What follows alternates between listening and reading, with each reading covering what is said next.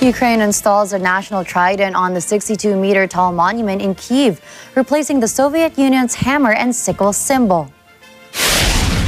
The Soviet Union coat of arms were removed late July, and they began installing the trident early August, indicating a cultural shift from the Soviet Union and the present Russia's influence to a more national identity.